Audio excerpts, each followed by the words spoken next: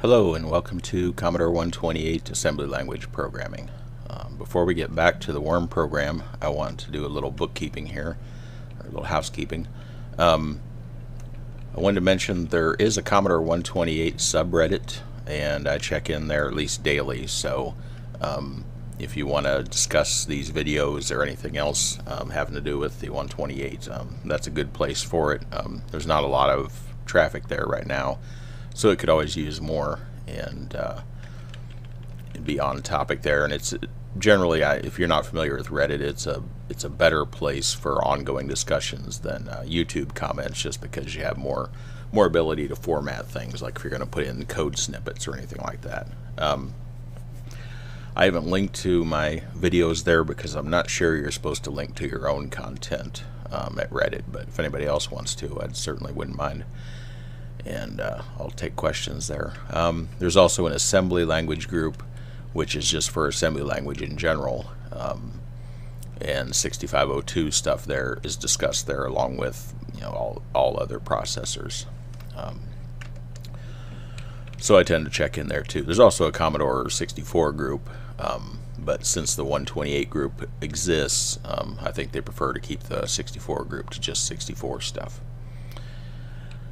I wanted to mention RL wrap and talk a little bit. I don't think I've talked before about how I actually do this, how I use the monitor, but the Vice emulator has a built-in monitor that you can just open up, and I can't show you that because of the way OBS captures windows, but you can just open a monitor within Vice, but it has a pretty small font by default, and there doesn't seem to be anything in the settings that change that.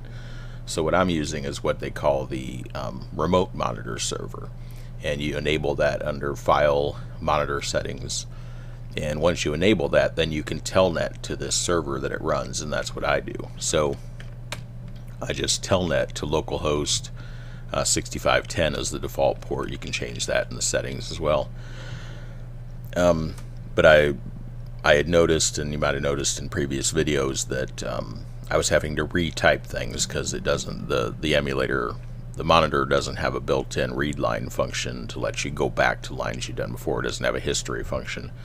RL wrap is a little utility that you can wrap things in that gives you that. And so if I wrap the telnet in RL wrap, then once I get in there, remember where I'm located, then I can just redo commands by Control P going up, or arrow keys, I suppose. So that's a handy thing. A commenter on YouTube, Glenn Gray, mentioned that I'd run into a couple situations where it seemed like the randomness wasn't randomizing. I was just getting the same number over and over, and that got me to thinking. And I think the situation in all those cases was that I was not setting the bank, and so I didn't have the I/O blocked in, the block banked in. At some point, I'm going to do a video just on banking in the 128 because it is a little complicated. But basically, since the randomness comes from the SID chip, the sound chip, that's in the I/O block at D1000, and you have to have that banked in if you're going to draw numbers from it, and I wasn't always doing that. The monitor, the Vice monitor, has its own bank command, but what that doesn't change the bank that the computer, that the 128 itself is looking at. That just changes the bank that the monitor is looking at, and I think I was mixing up the two. And so I wasn't always in the bank that has I/O mapped in when I thought I was. So you deal with that by just setting the bank at the beginning of your program to load A with 0, store that into FF00. That banks in the I/O block along with all the ROM that's in the system. Well, not all the ROM because some of it overlaps, but basically it banks in the kernel. It also banks in BASIC, so if you need more space, you're going to have to change that, but that's a good default to start with, and then you be sure you get actual random numbers. And I think I did that already in the worm program. Yeah, so that's why it hasn't been a problem since I did that. I just don't think I realized at the time that I'd fixed it. Okay, so what to do this time? We've got a few things. Basically, when we finished up last time, the game was working. The worm moves around. You can steer it around. When it collides with itself or with the wall, the game ends. It breaks out. The worm gets longer when it's supposed to. Doesn't get longer when it's not supposed to. All that good stuff. So, what are some other things we want to do? Well, a simple thing is changing the colors. We don't necessarily have to change the colors, but let's do it just because we can.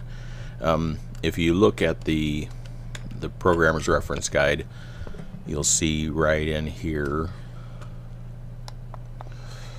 here we are. There are a couple of registers for border color at D020 and then background color at D021. Now there are 3 other background colors. Those don't come into play until you're in multicolor mode. So we're just in normal text character mode. So the only one that matters is the first one here. So we'll set the border color and the background color. I think we'll just set them to black for now. So let's be organized about it, and let's go up here and add a couple of values. Border color, I guess we'll just use the whole word. Border color, I said, is at D020, and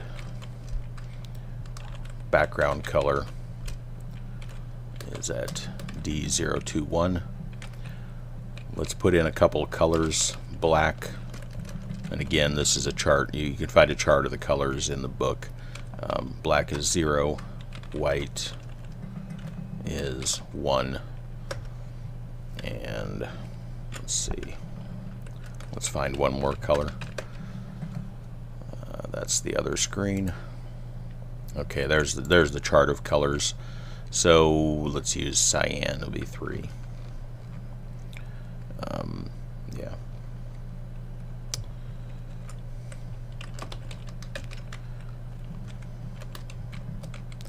So we'll just have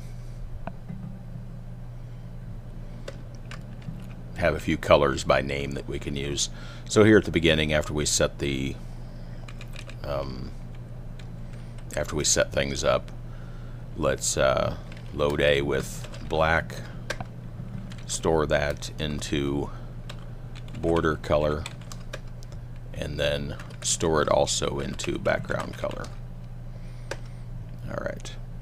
Now, that takes care of the border and the background. But what about the foreground characters? Well, every cell on the screen, you have 1,000 cells on the screen for text characters. Every one also has its own foreground color, and those are stored in something called color RAM, which is at, keep doing that, which is at D800. So so to fill that up, so at color RAM you have 1,000 cells in a row, just like you have at screen RAM, except these hold the color for the foreground instead of the text characters. So at 400, starting at 400, you have 1,000 characters that hold the actual character value. Starting at D800 for color RAM, you have 1,000 values that hold the color for that character. Now, you only have 16 colors, and those only take 4 bits. So only the low 4 bits of each of those matter in the normal text character mode. The high 4 bits are just ignored. And apparently in the 128 it is actually a separate chip that this is on, from what I could figure out from my reading. And there are it actually exists in both banks, Bank 0 and Bank 1, but for now we just need to worry about the one that we're dealing with. So to fill that, we want to fill it basically the same way that we fill the screen with spaces to start out. So right here we jump to fill screen. Now fill screen is in this other file that we include, text screen lib. So let's do another routine called fill color.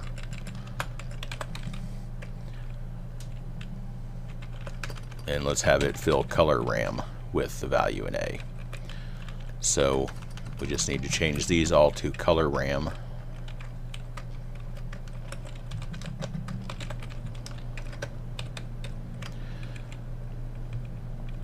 And that should do it. So we've got a fill color routine now that'll fill the color RAM with whatever value is in A when we call it.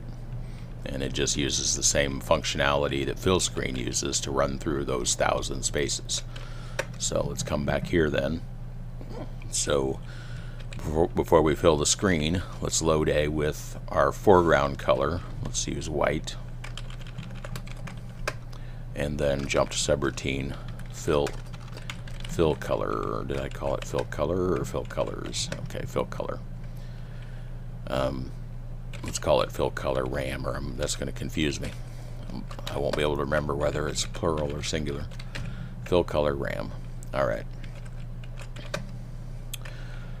Okay, so we fill the color. We set the border color and background color to black, and then we fill the color RAM for the foreground with white. So that's going to set up our colors.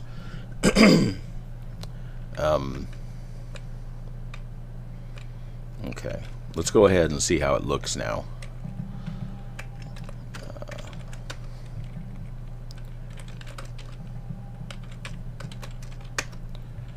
Alright, so our code then, we're loading in at 1300.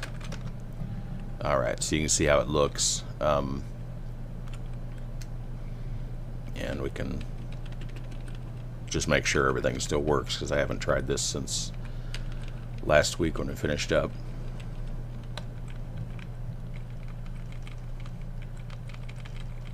It looks more like a real game for whatever reason in black and white than it did in green and light green. Okay. So that's fun. Alright. So that is one small task down. Let's mark that off. Alright. I don't think we're going to display a score during the game because there's nowhere to put it without shrinking the game board, and it's already small enough as it is. So let's call this display a score after game. And then also ask if play again. Alright.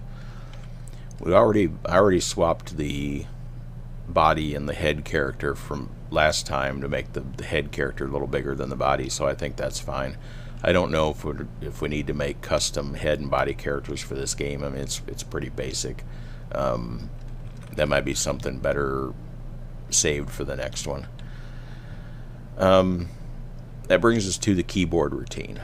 First thing I want to do is allow you to hold down the key, because it's pretty annoying when you're going all the way across the screen to have to tap, tap, tap, tap, tap, tap, and not be able to just hold it down. Okay. The reason holding it down doesn't work is that we fixed it so that it doesn't, and there was a reason for that at the time.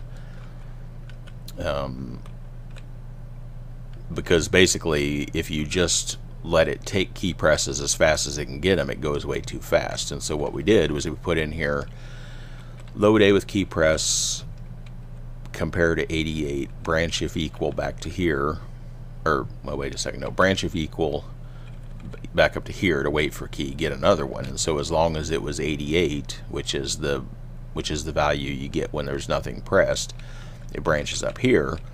But then as soon as it comes through, meaning that it got something, it would save that, and then it would wait until you got 88 again, meaning that you would let up on the key.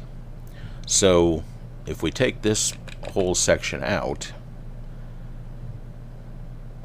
because what we're doing here is we're pushing A on the stack, and then we're waiting until the key is released, and then pulling A back off the stack and returning.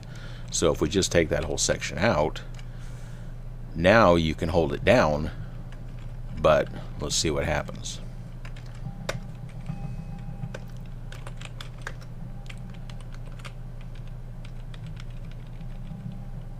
Oh, I've got to load the game again, dummy. Okay.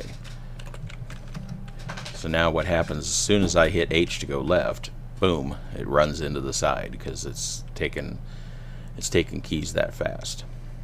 All right, so that's not going to work. We've got to have a delay somewhere, is what it boils down to.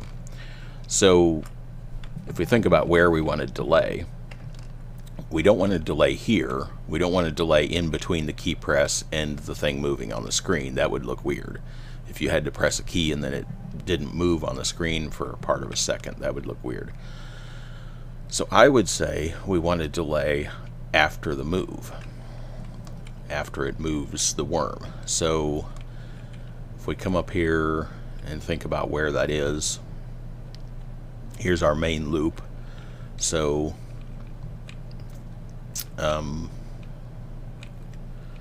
let's see. And each of these, okay, yeah, so each of these jumps back up to main loop after it does its thing. So we would have to stick the delay into each one if we put it here in main loop. So maybe we could put it at the end of printhead. Say printhead doesn't have the best name anymore because now it does more than printing the head. Now it prints the head and the tail, moves everything around. But I would say we could put our delay right here. Let's try to get a delay of 1 second. All right. So how can we delay 1 second? Well,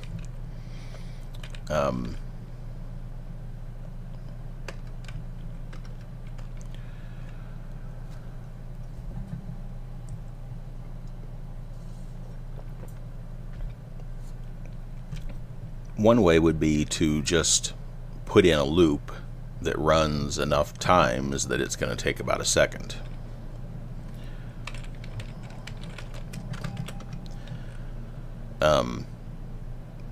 So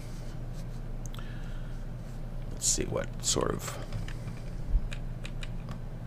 available. Let's see. Let's put a couple of addresses at the end here.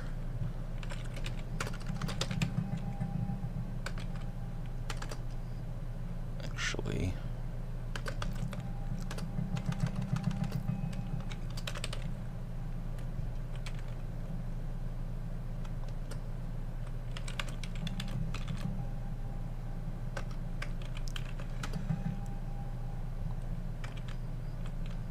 put those there.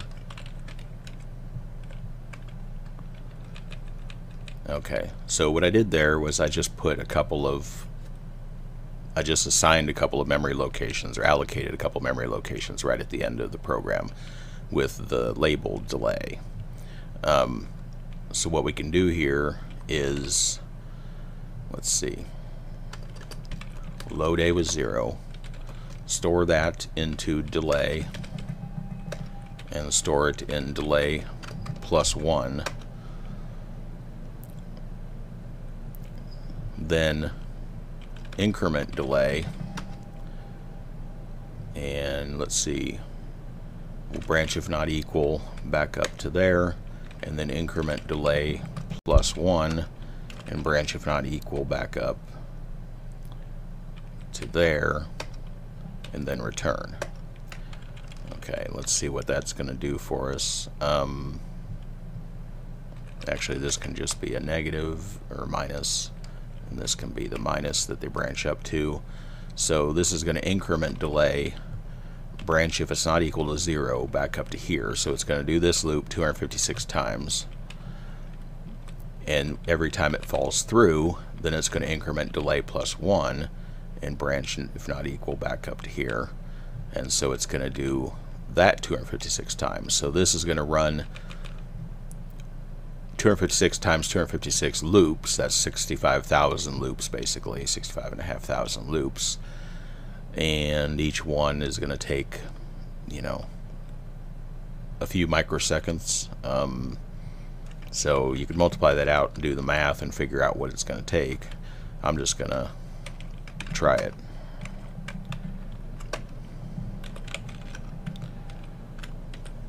Okay. That time I pressed H just kind of as quick as I could, and it went a few spaces. It went five spaces, I think.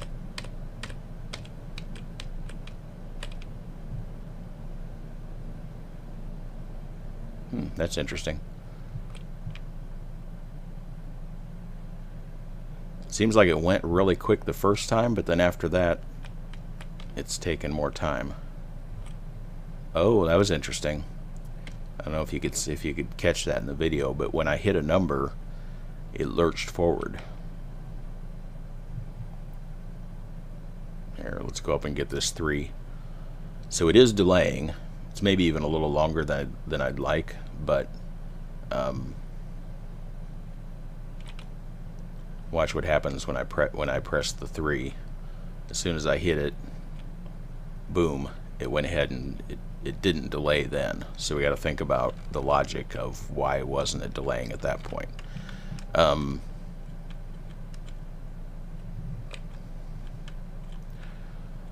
Okay.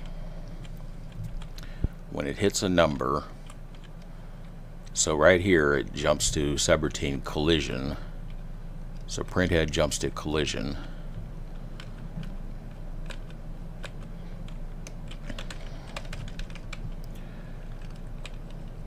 And that checks things.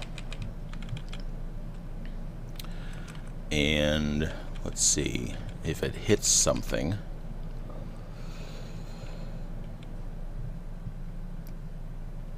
So here it compares to a space, and if it's not equal to a space, it jumps ahead to here. And at that point, it adds to more body, jumps to subroutine place a num, and then returns. Otherwise, it just returns. So place a num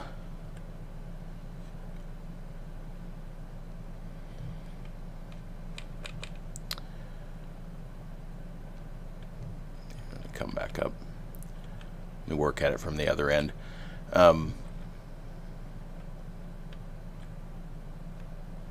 Yeah, it's right here. Basically, we can return from printhead in 2 different places.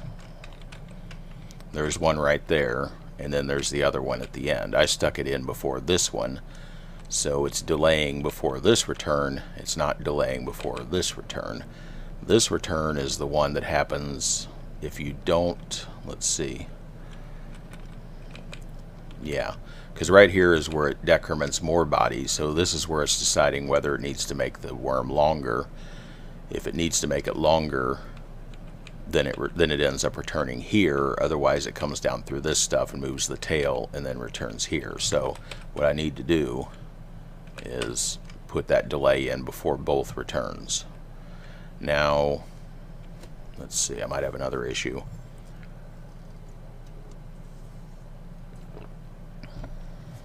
Because right here I'm pulling A back off the stack.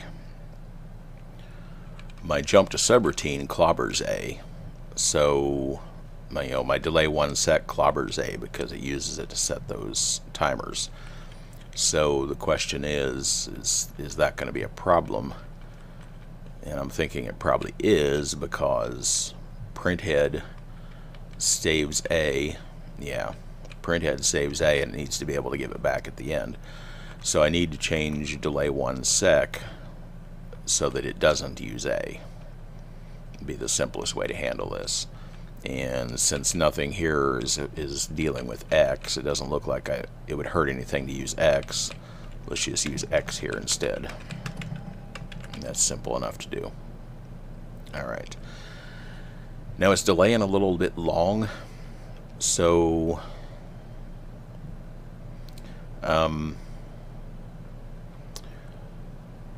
what we can do is just kind of fiddle with the numbers on it. Since it's incrementing, let's cut it in half. That'll really cut it in fourths because we're cutting both loops in half.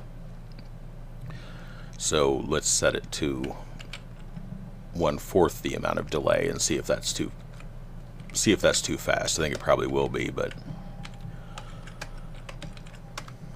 all So if I hit H, if I hold it down, doop, doop, doop, doop. Not bad.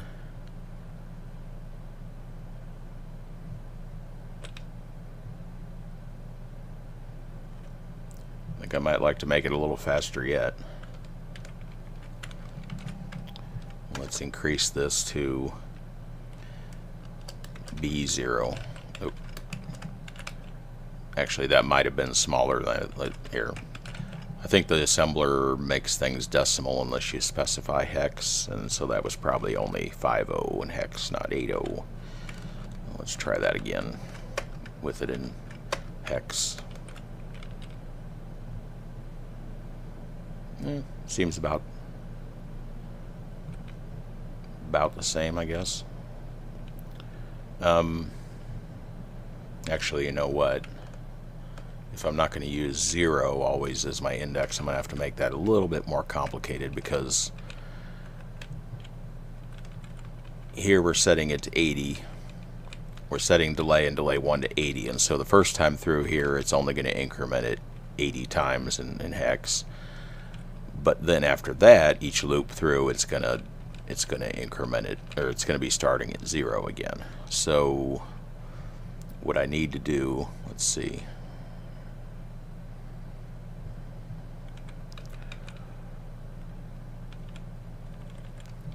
This one needs to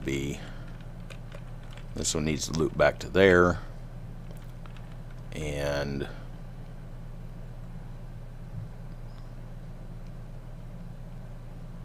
or actually, well, X isn't changing, so we can just loop it to there, and the other one needs to loop back to there.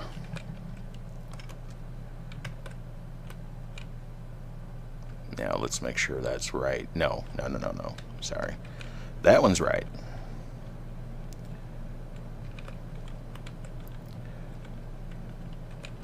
And that one needs to be there. Okay, let's think this through. So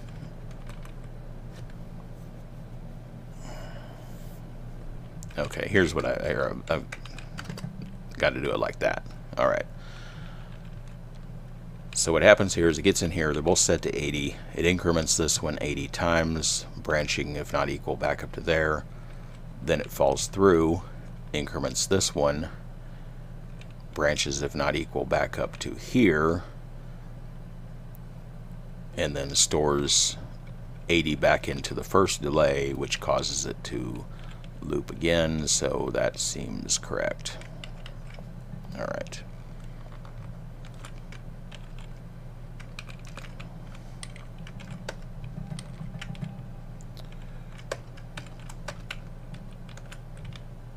There, that's more what I was shooting for. Alright, so now I can scoot across the screen fairly quick.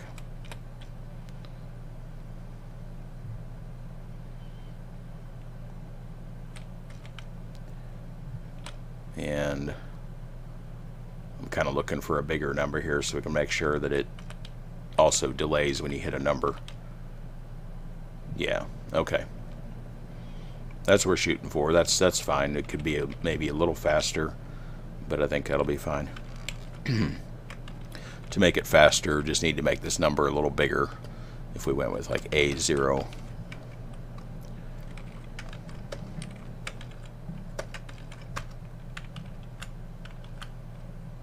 There, it's some noticeably faster. So you can just tweak that number.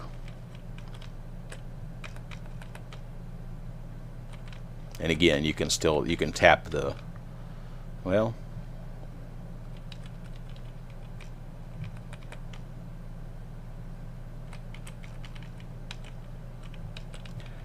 that's almost fast enough now that it's hard for me to tap it and just get one key. Basically, we're writing our own keyboard gathering routine, and I'm sure you could get more complex with it.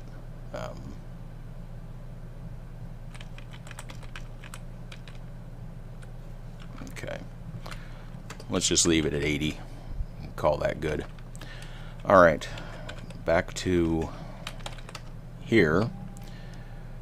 We've allowed it holding down the key, Now the other thing is auto key pressing if you're too slow. Generally in this game it doesn't let you just sit and think about it for too long. It wants you to have to keep moving, and if you don't, then it uses the last key that you pressed and just goes ahead and moves another step for you. To do that, we're going to have to do a couple of things. One is we're going to have to save the key that you last pressed somewhere.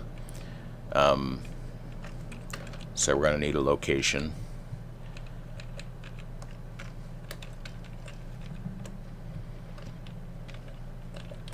Call it last key. We'll put this at FE and 0 page. We don't have anything there, or does it appear like? And then when we get a key,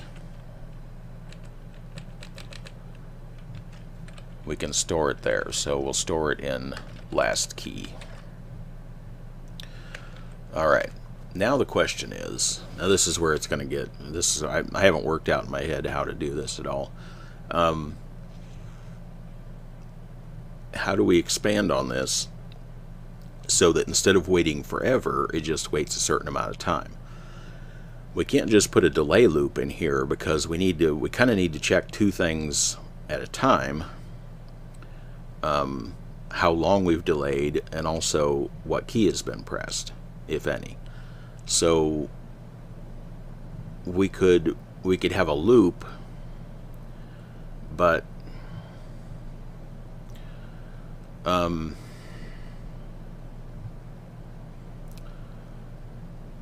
we want it to be responsive enough to respond as soon as you do press a key. We don't want a loop sitting there for half a second and then check to see if you press the key. We want it watching for your key all the time, but we also want it to have a timer of sorts going so that if you haven't pressed anything in a certain amount of time, it can go ahead and do it for you.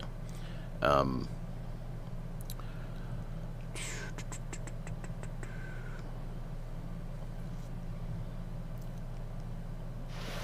think here.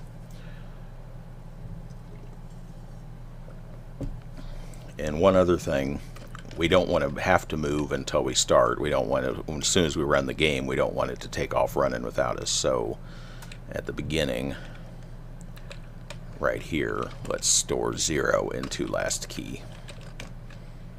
The keys, none of the keys equal 0, so we'll be able to check against 0 to see if we've pressed a key yet. That'll only matter for the very first press, but it will matter then. Okay. There's a couple possible ways to do this. One is to use the actual timer that's in the machine, and that's probably the way I'm inclined to go.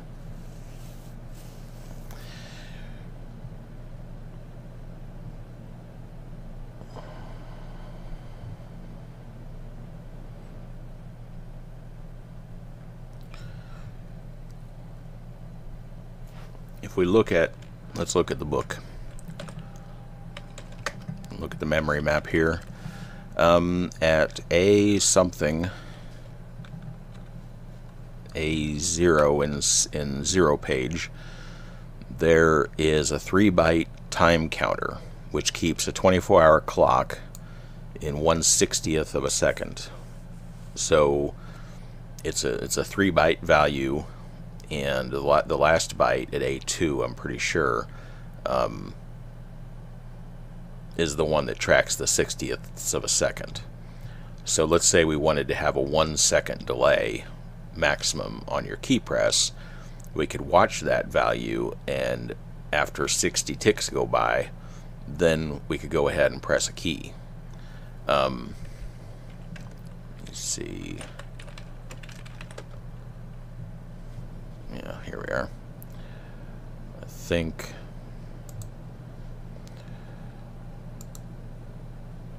okay, now the time of day clock is a different thing.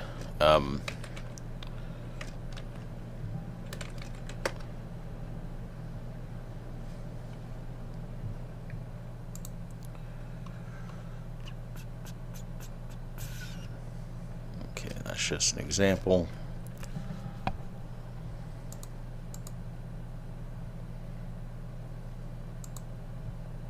Oh, I know it. It's also called the Jiffy clock at times. Yeah, real-time Jiffy clock. This is also the clock that runs the interrupts that break in every 60th of a second. I think it's 50 times a second in European systems because they're different electronics. I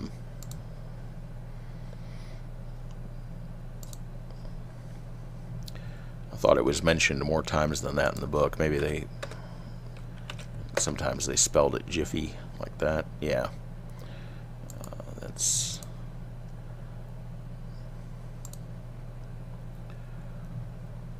okay. I just want to know which one is the last byte, which one is the first byte.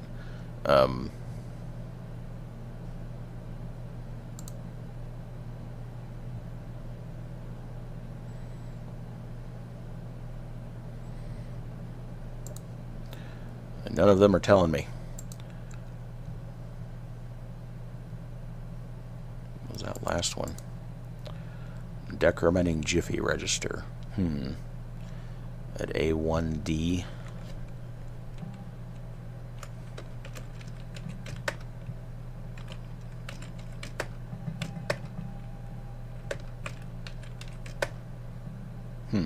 Okay. Anyway, here let's just look at them. That's probably the best way to find out. All right, A0 to A2 in 0 page. Right now it says O1B478. If I the monitor freezes the system, so if I exit the monitor for a second, come back,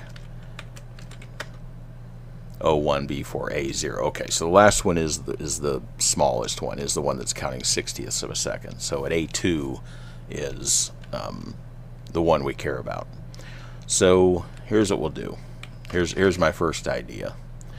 Let's say address Jiffy's is at A2.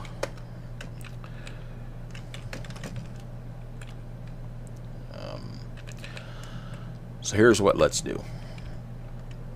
First of all, let's put a dash there to we can branch back to, so we can set this up first. We're going to load A with 60. Well,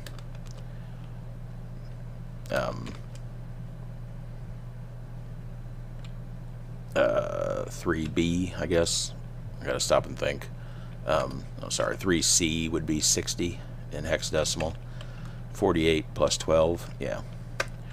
Store that into, or let's see. No, I gotta stop and think about this. That thing is going to be incrementing. A 60 is going to be incrementing once every 60th of a second. So if I want to count 60 times, I need to subtract 256 minus 60, which is 100 and 256 minus 60 would be 196, right? Yeah. I don't know why that's giving me trouble for a second there. 196, so in hex that's C4. So if we start the counter at C4, if we say, okay, you're now at C4, now count up, then 60ths of a second later, or 1 second later, it's going to hit 0, and that can be the thing we branch on. So C4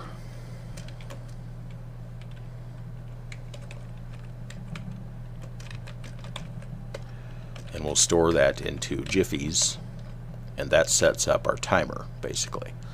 So now we'll load A with a key press, compare it to 88, and then we would branch, if not equal, back up to here, but we also want to check out our Jiffy's counter. So we're going to have to change how this works. So what we're going to want to do is branch, if not equal, ahead. Otherwise, we need to load A from Jiffy's, and if it's 0, then we want to do certain things. Otherwise, let's see, if we got a character here, So if it was not equal to 88, we wanted to come forward to here. Excuse me. And store it as the last key and return. Otherwise, we want to load A from the Jiffy's counter and branch if not equal to 0 back up to there and check the key press again. If it falls through here, then let's see.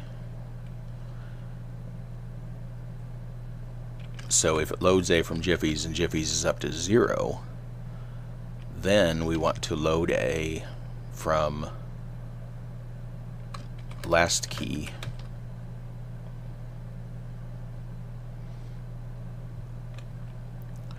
and then, well, storing it back into last key is obviously a waste of time, but we need to get A out of the last key, and we could stick another return right here to save 3 cycles.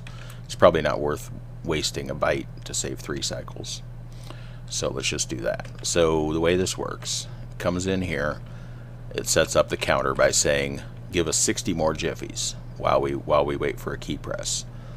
Then it checks the key press. If it's not empty, 88 means empty. So if it's not empty, it branches ahead to here, stores the key press into last key, and returns with the key press in A. That's correct.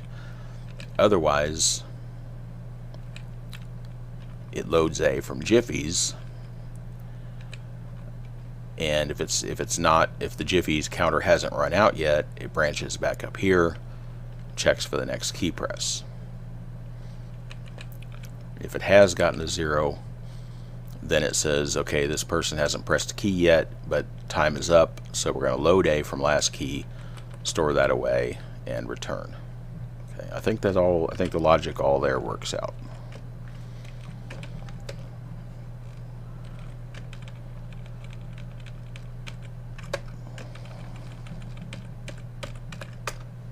All right, let's see what happens.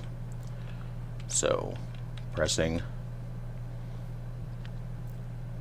And I did forget one thing. I forgot about making sure that it's going to start out correct.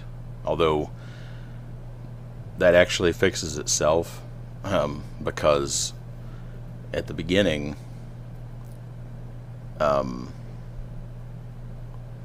since last key is equal to 0, it doesn't match any of our key presses that we check against, so it actually works fine. Now this should run into the side and end the game. Yep, okay. Alright, let's try one more time and make sure that it still lets me move around. But as soon as I stop moving, it should take over and move for me. Yep, okay. So that works, I would say, rather nicely. Worm still extends, so I can move around, I can hold it down, but as soon as I stop, then the 1 second timer kicks in. And it does seem to be working at about 1 second. We could make it faster or slower just by changing the number of Jiffies there that it has to wait. But I think 1 second is about what the FreeBSD version of it does, so I think that'll be just fine. Okay. Alright, so back here we've got auto key press working now. So now we come to display a score after the game. Alright. Now we have the score in length, so that part is easy enough. We've got that value, a 16-bit value, so we just need to be able to print a 16-bit value.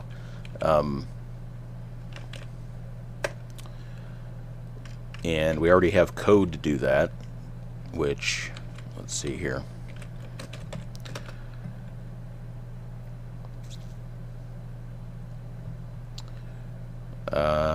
What did we use that in?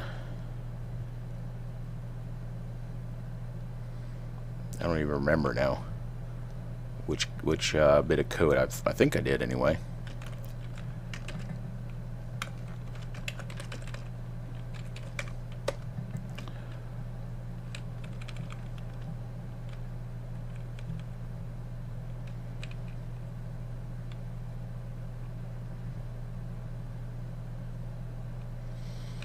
that doesn't print anything out.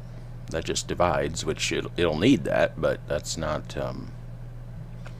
the whole thing. That's not either. I could have sworn I had written something that printed out a number. I know I did. Where is it here?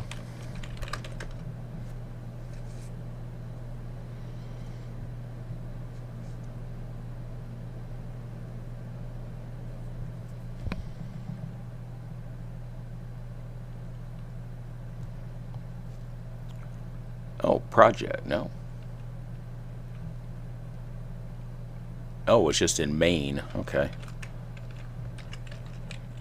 I guess I wasn't trying to name things intelligently yet at that point. I'm not even sure if this was when this was that I did this. So print 32-bit. This is what happens when you don't document things well enough. I should have some comments here telling me how to use this, but I didn't write this intending. I guess I wasn't intending to use this as a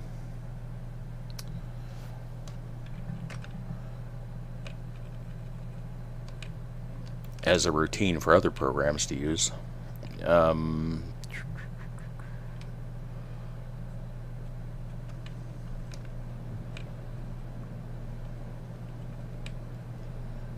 Yeah.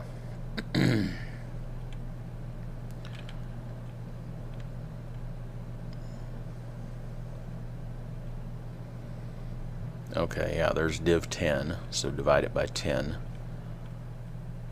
So print 32-bit. We only have a 16-bit number, but that can be, I guess the thing to do would be to really quickly change this to print, or create another one called print 16-bit. Let's do this. Let's write this to print numbers, and we'll turn this into a library, library file real quick here. So we don't want that. Let's see, how was I doing this? Print 16-bit.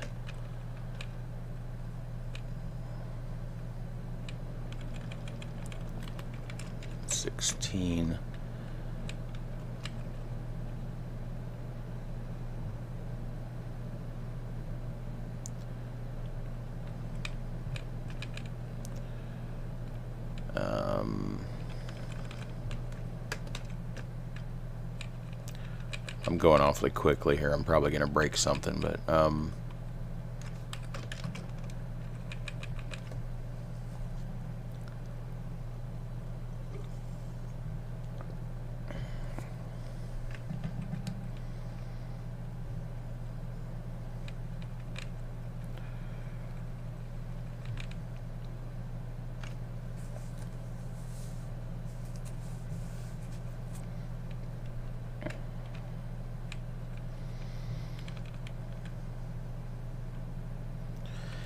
yeah, plus I'm using the kernel routine here, which I don't really want to use kernel routines in this program, in this game.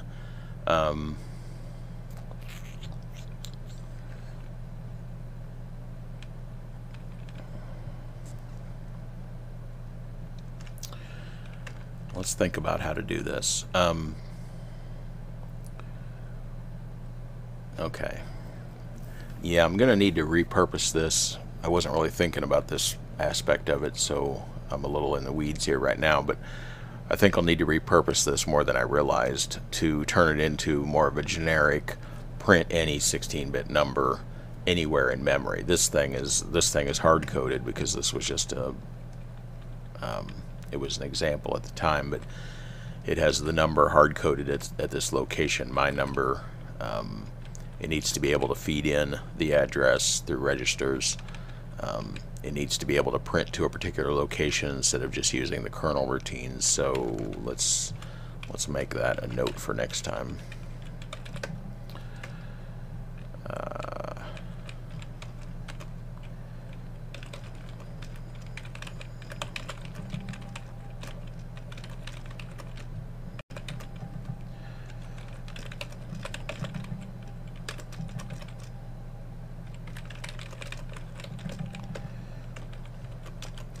Because that's going to be a whole, I mean, not a whole hour of us in itself, but it's going to take a little time of its own.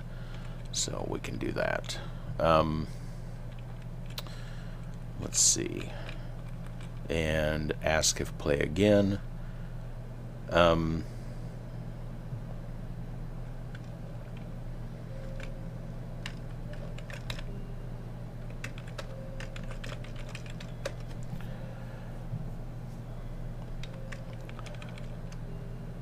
Okay, so play again is going to come in the collision routine, I suppose.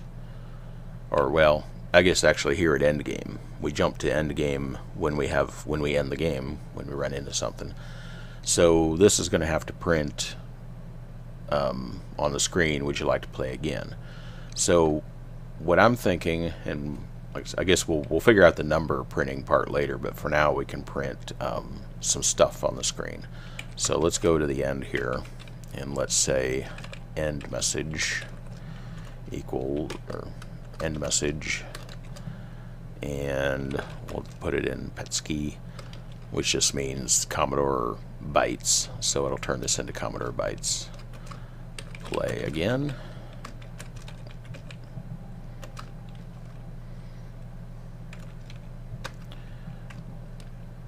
And the 0 at the end is just a way to end the line.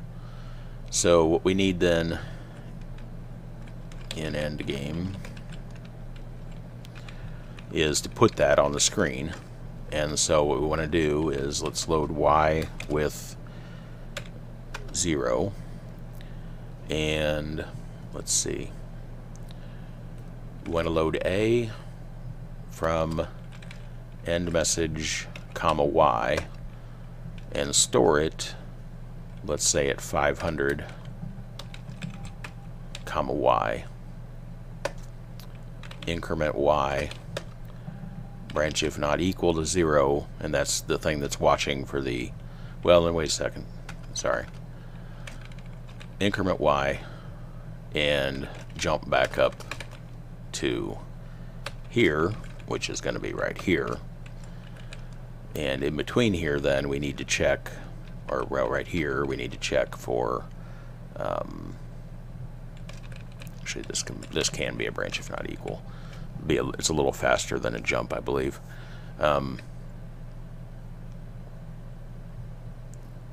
Branch if equal, because it's loading A from end message, so when it hits that 0 at the end of end message, we want it to branch out of this. And so we'll branch ahead to plus, and the plus then has a return. Okay. And I guess, well, let's keep our break there. Alright, for now. Because a return there is going to goof things up because of the way we've got some nested jumps. That'll be something else we've got to fix. So let's try that.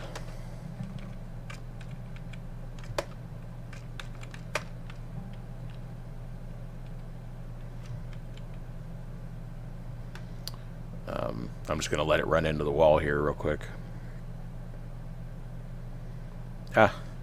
Okay.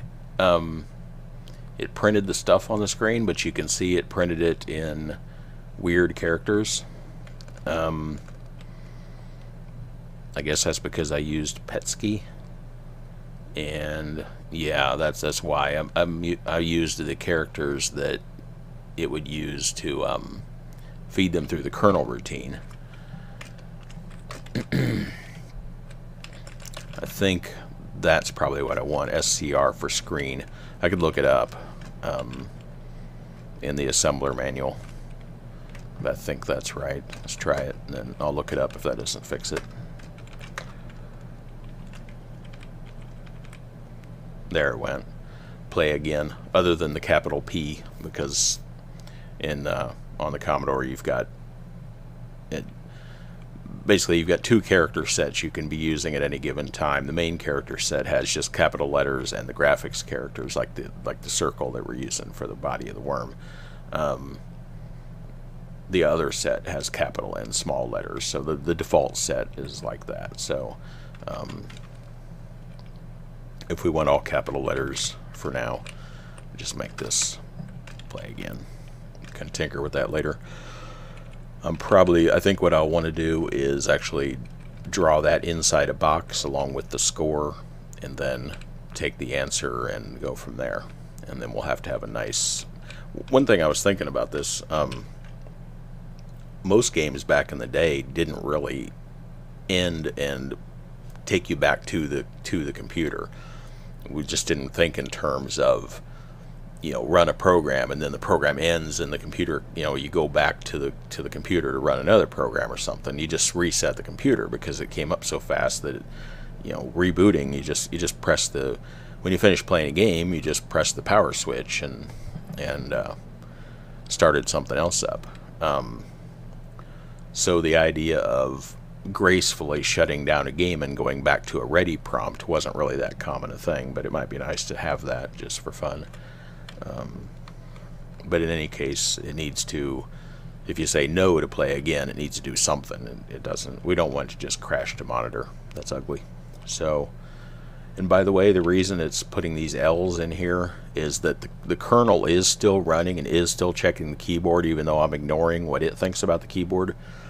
And it has a 10 character buffer that it uses, and so it is filling that buffer up even though I'm paying no attention to it. And so that's why when the game breaks out to the monitor goes ahead and gets what's in that buffer, and that's why sometimes you see L's or H's or J's or whatever showing up there.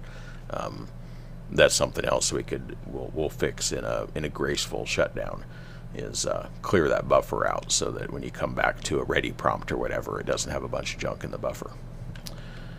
Man, we're up to about an hour already. I guess that's going to be it for this time. I think I'll do another one of these in a couple of days and try to finish this up before another week goes by,